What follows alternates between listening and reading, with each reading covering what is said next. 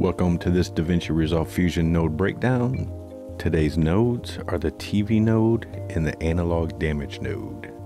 So we're going to jump into Fusion, and we've got some media here with our little green screen TV.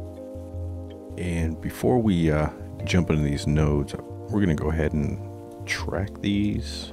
So let's go ahead and drop in a planar tracker. Planar tracker.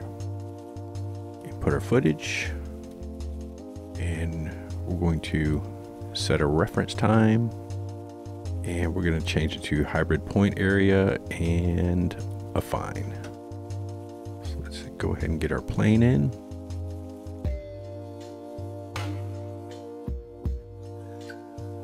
And there we go. And we're going to track forward. So we've got our track in, and it's doing something weird there. That's fine. That'll work.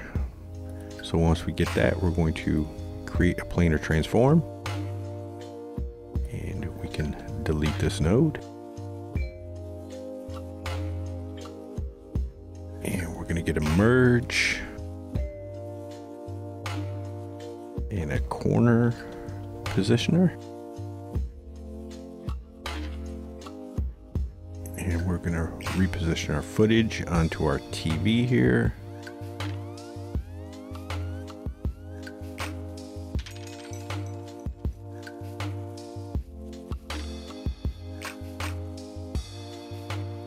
And let's get that in there.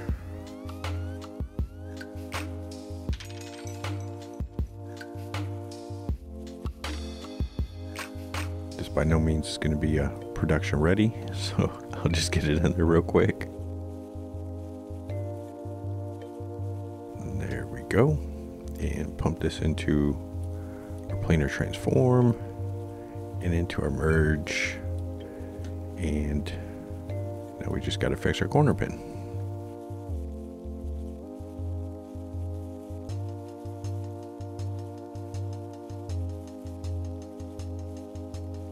And that works. Not perfect, but it works. So we've got our new TV screen in there, and we want to add a little damage to it. So the first node I'm going to bring in is the TV node. Let's bring in the TV, and we're going to place it right after our footage.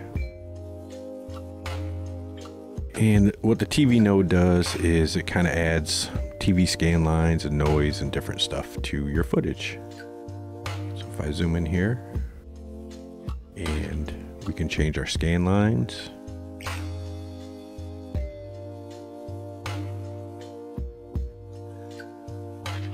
We can change our horizontal position, and all these can be keyframed. So we can keyframe that, go to the end, change it, and now we've got kind of a rolling TV screen. We can also skew it. We can change the amplitude of our scan lines, the frequency of our scan lines, and we can offset our scan lines.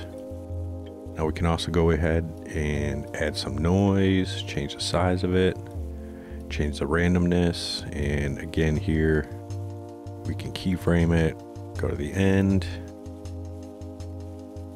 keyframe our noise, so we've got our noise moving around.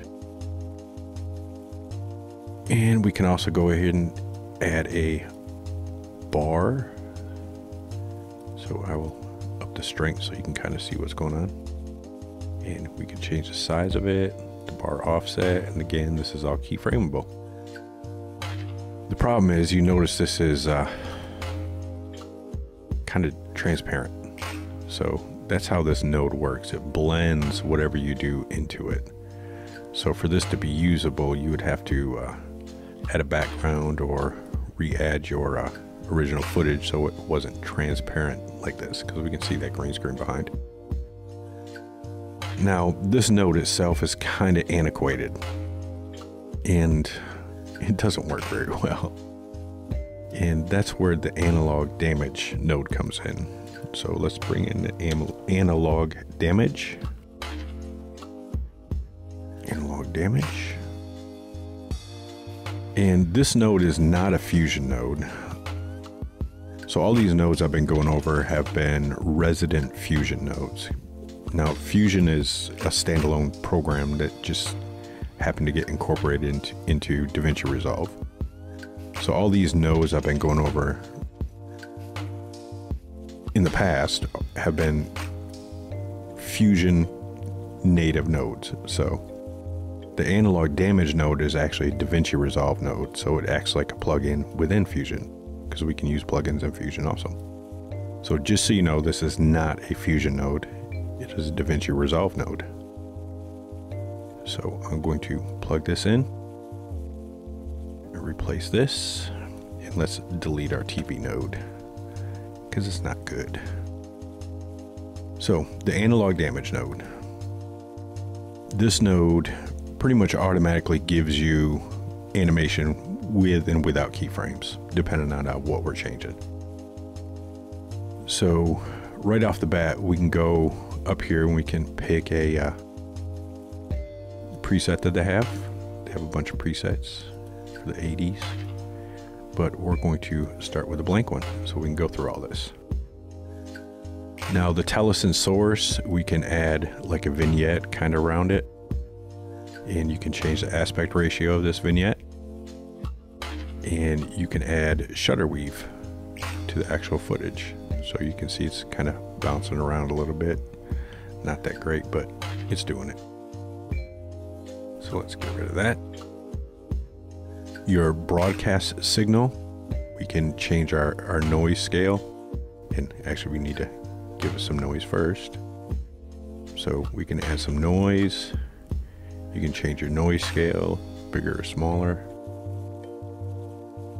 And you notice this is automatically animated, so I didn't have to make any keyframes for this noise to be randomized and moving around. And up here we can add chroma noise. So we can add a little chroma to it. And we can add some detail loss so it gets a little fuzzy. We can change our chroma detail loss. We can add some ghosting. Let's add that up there, and then we can offset our ghosting so we can bring it over. And we can add some chroma misalignment, and we'll add that to the opposite side of our ghosting. So we got some chroma misalignment going. And we can change our color dials too. So we can change the tint for the screen, the actual color, how much color is in it. There's black and white or crazy saturated. We can change the contrast, and we can change the brightness. Under scan, if we check this adjust CRT framing, we can add a frame, and we can change the image aspect ratio. So we can pump that out. And we've got the horizontal shift. So you can keyframe this so it's continually going. We got the vertical shift. And then you have vertical hold here. So this doesn't require any keyframe. This is basically going to add some movement, some vertical movement, and hold.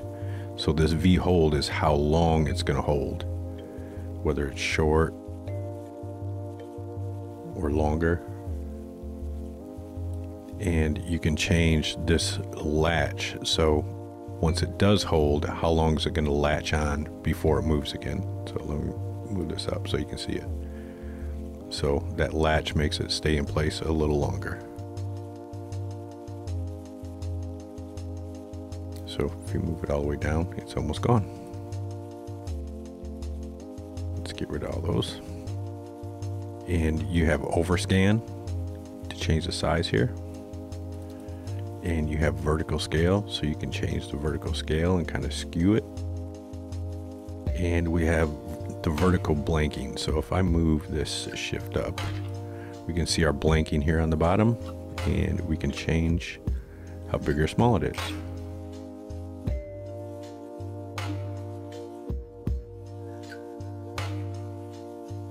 And then we have actual scan lines. So if we change the sharpness of it, you can start seeing the scan lines come in. So you can add some scan lines. You can change the frequency of your scan lines.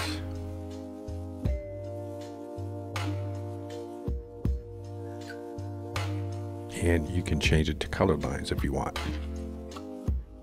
In the actual TV construction, you can change the phosphorus brightness and the phosphorus tint. You can change the defocus. You can add screen curvature. And you can add an actual mask.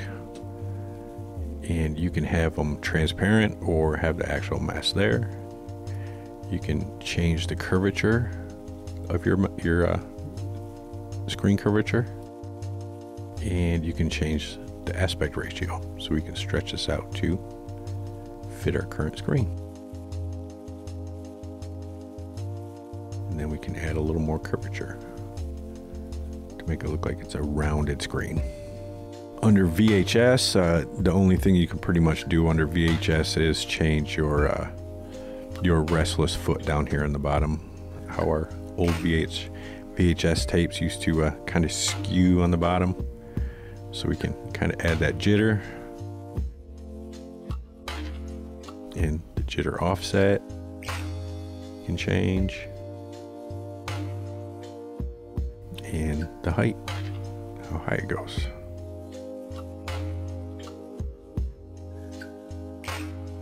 So that is the TV in the analog damage nodes. I will see you in the next node breakdown.